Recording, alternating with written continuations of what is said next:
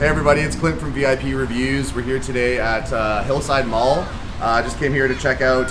Thank you to David. He sent me a message, a DM, letting me know this place existed. Pan around real quick and just get that pink Tesla. That's my weekend car. Just parked it. Valet. Yeah, David Blackman on Instagram let me know this place existed. So they just opened up like 4 weeks ago, they just said. I'm just shooting it outside because I don't know if I'm allowed to shoot it inside the mall with all the people in there. They might not want to be on camera. So Happy New Year, everyone, because this is going to be posted on Monday. So the slice was like $2.99. This is just a cheese slice. They had like 8 different types. So let's get a little taco grip here. It's definitely super floppy. The dough doesn't really have any crisp to it. I'm not expecting a lot. Got a good photo of it on Instagram. Taste test. Hillside Mall, as everyone knows, across from Original Farm, Little Caesars, DQ.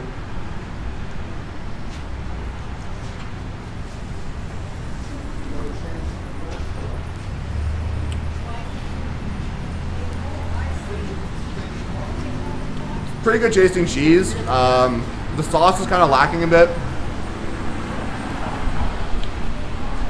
Trying to put my finger on how the sauce tastes. The sauce isn't terrible, but it's a little ragu-y. Good tasting cheese though. The dough is lacking, and everyone knows the crust is so important. Check out the undercarriage there. It's just very, very doughy. $2.99 though, quick slice to pick up. I love cheese pizza slices like this. I think it's just mozzarella and cheddar. Okay, super quick on this one. Yeah, you know what? I just got a little moldy taste in the sauce here, so that's not good. Yeah, that was not a good bite there. The sauce definitely tasted a little bit worse for wear. I'm gonna rate this like I don't recommend it. 3.8 out of 10.